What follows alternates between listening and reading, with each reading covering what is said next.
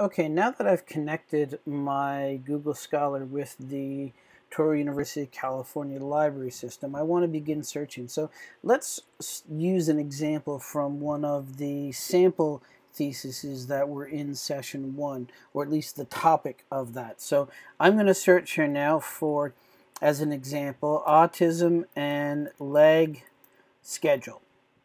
And just by typing it in that way, I'm going to see what we get. So as you can see, the first thing you'll notice is I'm getting my full text at TUC Library over here. And I want to show you a couple of things about the way in which Google Scholar provides information to the user. So when I get these items, you'll see that it bolds the words that I had in my search. So you can see where those words appeared and whether or not they were, say, in the title compared to part of the text, or in this case you can see this one here is as part of the journal entry that's there. So you get a sense as to how prominent these things are, because obviously if all three of my terms were in the title or in the abstract, that likely indicates a greater importance of those topics to the overall piece of literature than what it would be if it was just randomly placed throughout. The other thing I can do is, leg schedule is a phrase. So you can see it appears together here, together here, together here. It doesn't appear together here, but leg reinforcement schedule is still what I'm looking for. So it gives me a sense, because when I just search these three words here, it basically just searches them individually. So it's looking for an article that has the word autism in it somewhere, it has the word lag in it somewhere, and it has the word schedule in it somewhere. It doesn't necessarily need to have any of those things next to each other. So once you've got that, so looking at the actual entries that we get here, the first thing I want to point out is when you come to one of these entries, if you were to just click on the title, it will take you to what it thinks is the official version of it. And in most cases, that's the journal version. So you can see here the main item is coming from Wiley Online Library. So if I click here, it's probably going to take me to, yep, Online Library from Wiley. So, that's one of the ways in which you can get it. But you'll notice all of these references also have all X number of versions, or most of them do, I should say. All the ones I've got right here do. Sometimes they won't, but in most cases you'll find if there's multiple versions, they'll have it. So if you were to click on all 14 versions, you can see all of the other places where this is kept. And in some cases, they are institutional places. So my guess is, because that's a umn.edu, that's probably the University of Minnesota, I'm going to guess, which means I'm guessing one of these three authors are from the University of Minnesota, and they've posted a copy of this article on their institutional website, or maybe this particular journal is hosted at the University of Minnesota, and that's why it's over there. Similarly, this one here says ResearchGate. ResearchGate is a self-archiving site that authors can join, and once they join it, they have the ability to post their own research there. And you can see by the looks of it, one of these authors has posted it on their own personal ResearchGate site, so you can see the PDF of it here. One of the nice things about using the all version is oftentimes if the main site doesn't have a full text, sometimes some of the alternate sites will. So as an example, this ResearchGate site has a PDF available. As I scroll down, you'll see this one here, this Semantic Scholar website also has a PDF available. So by using that all X number of versions that you see here, oftentimes if the article isn't available for free from the main source or from the official source, you might be able to get it from this particular version, from another source or another website here, and you'd be able to find it that way. Now in our case, obviously we can also get them from the TUC Library database by clicking on that link. So in addition to the all X number version here, there are a couple of other useful things that you have here. One is you'll see this star that's here. And by clicking on that star, essentially you're adding it to your library. And for those of you that are using EndNote or something like that, one of the nice things is that once you have a collection of items, so let's put the first, the third, and the fourth one here into my library.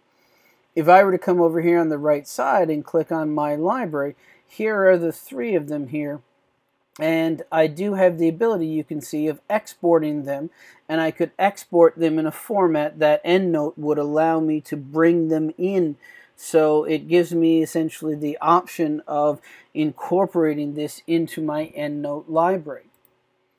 Another thing that you've got here is usually each one of them will have this quotation mark here, and if you're looking at the all versions, in most cases it's just the first one that will have it.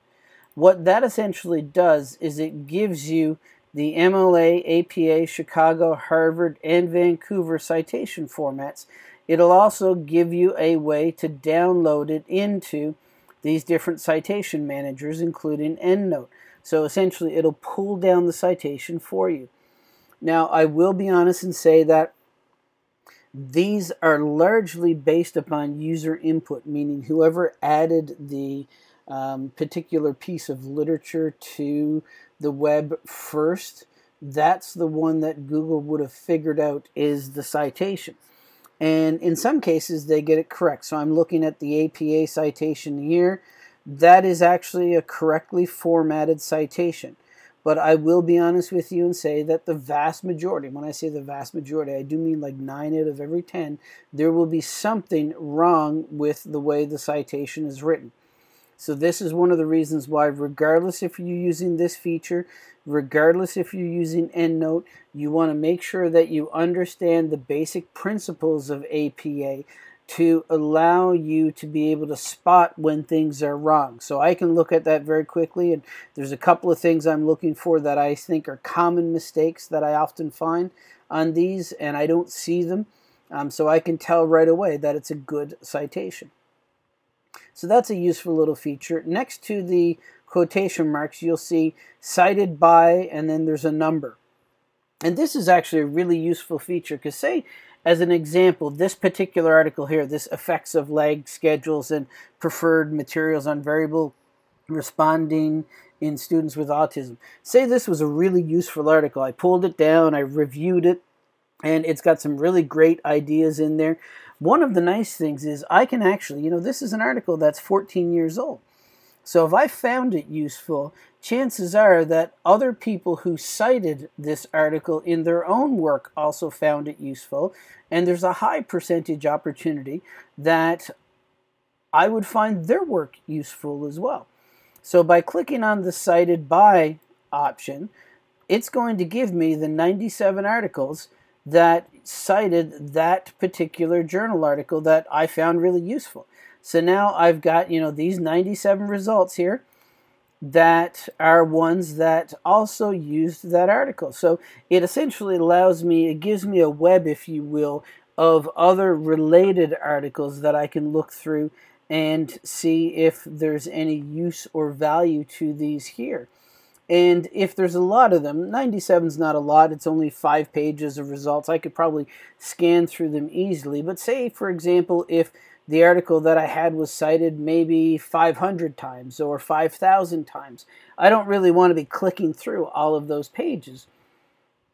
What I can do is I could specifically search just within these 97 articles. So if I click on this little box here where it says search within the citing articles, and now if I were to search up here, say I want something that's specifically in the school environment. So I want to search the word school here. By clicking on this box, it's going to search these 97 results just for the word school. So now I've knocked it down to 67 results. So 67 of the original 97 had the word school in it. Say maybe I want to focus up on primary. Let's see if I can find the word primary in there. So now if I search on that, now it knocks it down to 46. So now I've been able to take my search results where I found something that was particularly useful to me when I searched autism and leg schedule, and that was this first article here, the effects of leg schedules and preferred materials on variable responding in students with autism. I was able to take 97 results or 97 articles that had cited this particular one, and by searching within just those 97 articles, I've been able to identify 46 of them here now that include the word school and primary in them. Now, as you can see from looking through, some of these aren't going to be useful to me. Like this third one here, the word primary shows up not in terms of primary school, but in terms of primary colors. This fourth one has the word primary methodology in it. So that's, again, maybe not what I'm looking for, but I only have 46 of these I've got to check out to see if they have a primary school person in there. So, you know, that makes it a lot easier, and it makes my searching that much more specific in terms of what it is I'm looking for. Two other things I want to show you, and the first, again, coming across the bottom, next to the cited by, and then you'll see the number, is also related articles. So each of these articles would have had certain keywords associated with them that either the author, or in some cases the journal themselves, may have provided to when they were submitting the article and when it was being published. So what Google Scholar will do is it will take those keywords and it will do a search for you and find articles that have the same types of keywords. So again, if this particular article was really interesting to me, was really up my alley in terms of what it was I was interested in, by clicking on related articles, now I've got another 101 articles here that have the same keywords as what this original article that I was interested in have. So, and as you can see just by looking at the titles, you know, leg schedule. I don't see it in the title of that one, but this one has leg schedule in the title. So you can see that it's pulling up useful articles. It's pulling up related articles. The final thing I'm going to mention about Google Scholar and how it's set up, you'll notice in this green line here where it begins with the authors, and some of the authors you'll see are underlined while others aren't. The ones that are underlined are individuals that have actually gone ahead and created their own Google Scholar profile, and they've made that profile public. So I can look at this and you can see this guy R. Lee has two articles, right, the first two that I got when I just searched autism leg schedule. And those were the first two that popped. So, you know, chances are he's the only, by the looks of it, he or she is the only person I can see on this front page so far that has, there's a third one, that has written more than a single article on the topic. So chances are this individual is someone who writes a lot about this particular topic. And there may be other things that he's written that aren't showing up for me here that are of interest to me. Because he or she has made their Scholar profile public, I can click on their name and it actually takes me to, in this case, his profile. So he's a professor in demography and economics at the University of California at Berkeley. It actually provides me a link to his homepage here. And as you can see, it goes through and lists off all of the other articles that Google Scholar has found him publishing. And by the looks of it, most of them don't appear to be in my area of interest. So this is probably actually a very bad example in terms of trying to find one where I find somebody that actually has things that are specifically of interest to me.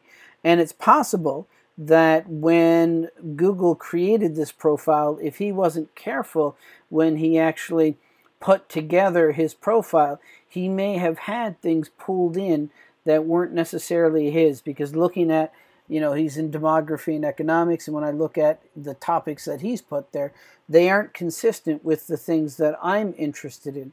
So maybe it's not the same R. Lee that I found a second ago, and that's possible. Google, this is one of the limitations of Google, is that it doesn't always bring these things together. But let's try another one. Actually, there's 2 articles here that have been written by this P. Sturmey. So let's look at P. Sturmey here.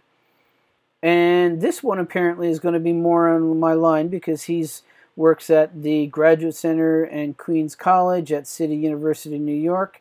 And you can see the topics that he's used to describe himself are behavioral analysis, autism, and intellectual disabilities. So those are probably much closer to my area. So now I can go through and look at other things that he has written that may be specific to my area of interest.